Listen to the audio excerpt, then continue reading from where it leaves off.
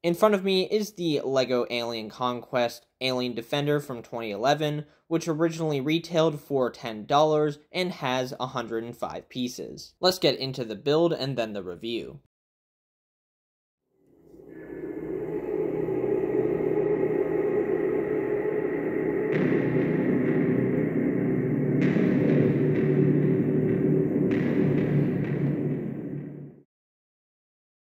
The first minifigure is the ADU Soldier, and I love the outfit. There's some really good printing on the torso and legs that continues on the back of the torso as well. It's not unique, but his face piece is, which was common with series at this time. He has some orange sunglasses on the front of his face, and on the back he still has those sunglasses with a surprised look.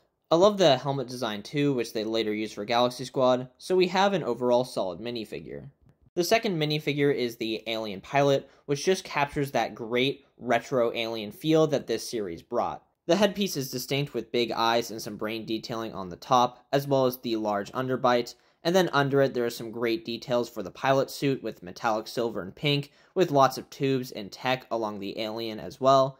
There is no back printing, which kinda sucks, but that's okay because the rest of the minifigure is pretty good. Then we have the Alien Blaster, which is a simple yet great mold. The piece is fully retro with the different layers that kind of look like a Tesla coil, and it works perfectly with the alien to complete the aesthetic that it's trying to bring. That gives us another solid figure for this set.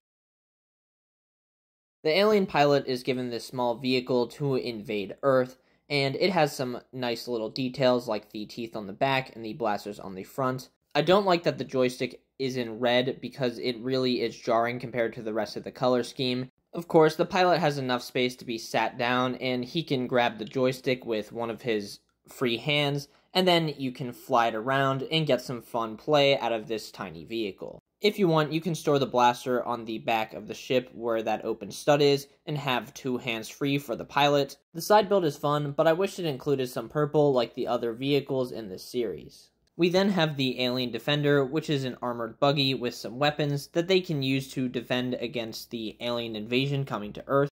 And it feels simple, yet it has a lot of details, like the pistols used as some engine detailing here, and it includes a lot of stickers, which most of them are not straight, as I built this set originally when I was 7, but they do add some nice details, especially around the controls, which give it the feel that you can do a lot more with this vehicle.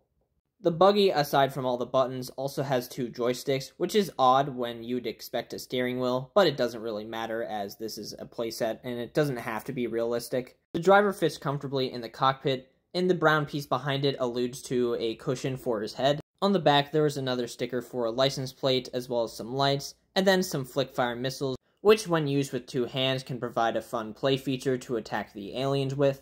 Together, both builds add a lot of play. I know I had fun with this one as a kid, since you could already have the two forces fighting with just this $10 set.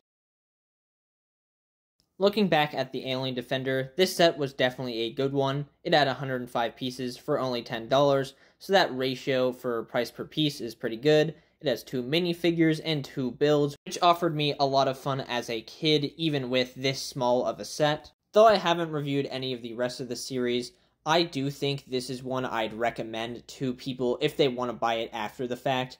And even though I've seen it for maybe double the price, that is only $20. And for what you're getting in the age that it has, being over 13 years and only costing that much is definitely a steal in my book, based on all of the other terrible deals I've seen on the LEGO resale market. With that all said, I'm Nico Town, and thank you for watching and listening.